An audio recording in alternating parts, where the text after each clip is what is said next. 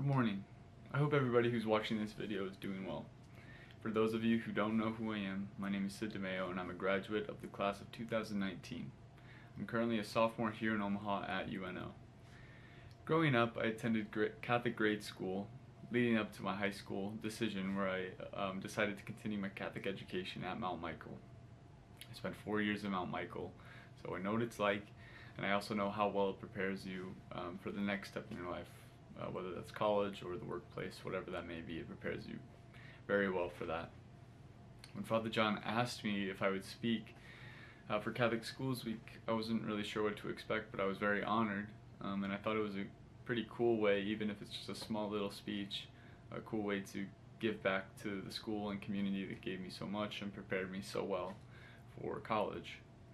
One of the things that Father John wanted me to talk about was playing football and playing sports in the Catholic school environment, especially at Mount Michael.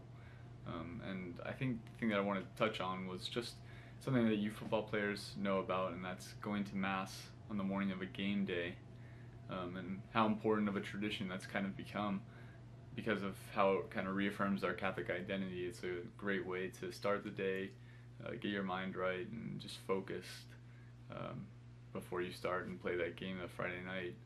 So I also know that the monastic community was always very happy to see the football team there and be able to give some words of encouragement during the homily and after Mass.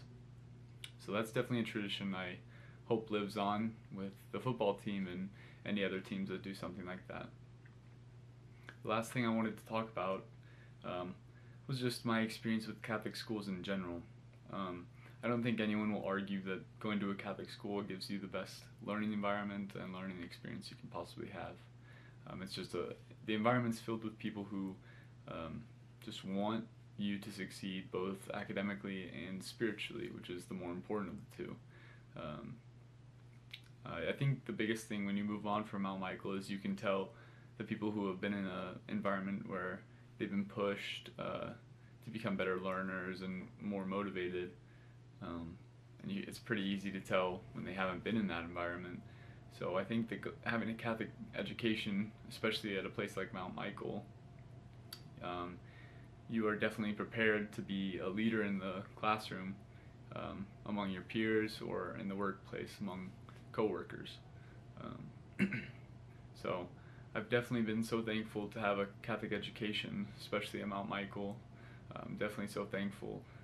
So during this Catholic Schools Week, that's something that shouldn't be taken for granted. So hope all you students just have that remember how lucky you guys are to be able to have such a good education. So good luck as you complete this second semester, and go Knights.